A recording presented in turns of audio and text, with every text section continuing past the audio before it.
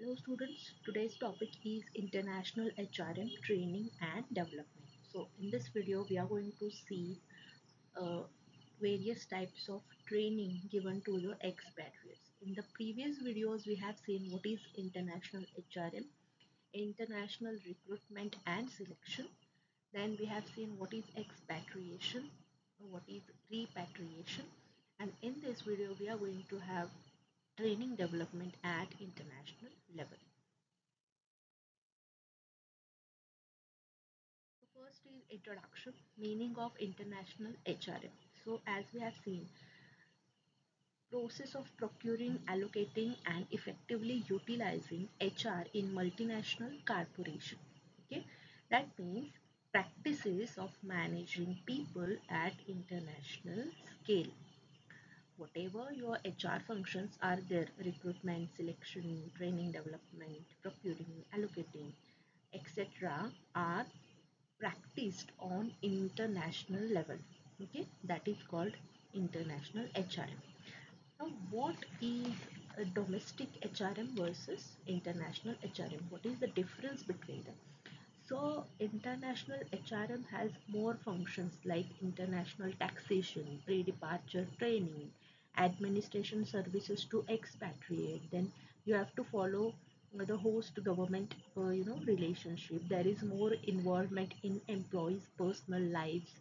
Then in the international HRM, it has more external influences, extra salary you have to give to the expatriates. Different approach is there in the international HRM.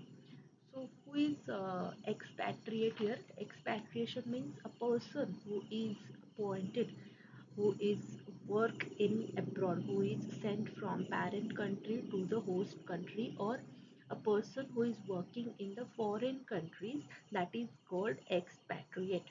Okay, so when a person is sending from parent country to the host country, or from host country to the parent country, he is called expatriate, and he needs some training. Okay, before sending a person uh, to that global operation assignments, you should give some training. So what type of trainings are there given to the expat, we will see.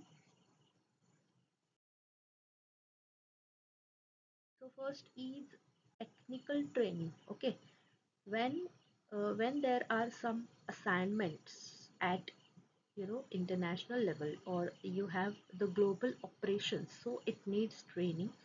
And technical training means, what type of technical skills are required in that MNC, or what type of new technology is there in the MNC.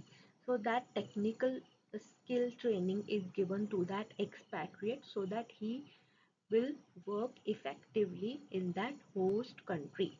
Okay, then functional training. Functional training means what type of functional areas are there in that MNC. Means, for example, in HRM, production, marketing, finance, and any other functional areas are there in the MNCs, that type of training is given, that is called functional training. Then strategic management skill training. Okay, so what type of innovative strategies are to be used? That means it should be recent and competitive. So recent competitive skills are also required. What are the customers expectations? What are the competitor moves? So as per that, you have to give the strategic management skill training. Then cross-cultural training. So cross-cultural training means in every MNC, you know, they have employees from various types of countries. Okay, some is from parent country, some is from host country, some is from any other third country nationals. So everyone has that different types of culture, language, laws, etc.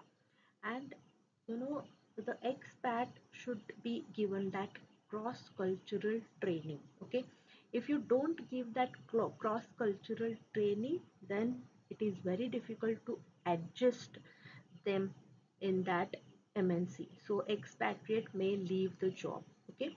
So to adopt that culture, to adjust with that cultural environment, it is very essential to give the cross cultural training. Then language training. Okay, when you go to any other foreign company, you should know that language. Expatriates should know, should talk that language in that country. Pre-departure training. Pre-departure training means before going to that country, you need some training. That means cultural briefing.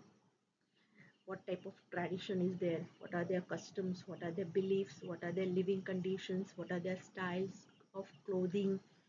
Okay, this type of briefing, cultural briefing, is introduced to that expatriate. Then assignment briefing. Assignment briefing means what assignment is given to him, what is the length of the assignments, what are the vacations, what is the compensation package, tax implications or repatriation policies, etc. is come under assignment briefing. Shipping related with what type of packing you have to do, how the shipping is going to be. Then this type of training is given in the shipping requirement. Then last is post departure training. Post departure training means when expatriates reach at that MNC in the foreign country, then he get that hands-on training or on-the-job training. If there are some specific issues regarding culture, then uh, they give that idea in advance, so that he will create his mindset to adopt that. Also, he has given training regarding his job, his position, his career track, etc. is explained to him, uh, so that he will not feel isolated, and he should feel like home, he should feel like home country. So it is very necessary to give that post departure training, and so that home office employees he can touch with them. So this type of training is given to the expatriate. So thank you so much. This is very easy and simple topic we have seen here, training and development at international level. And if you have any doubts, you can ask me, you can comment me if you need any notes. Okay, thank you so much.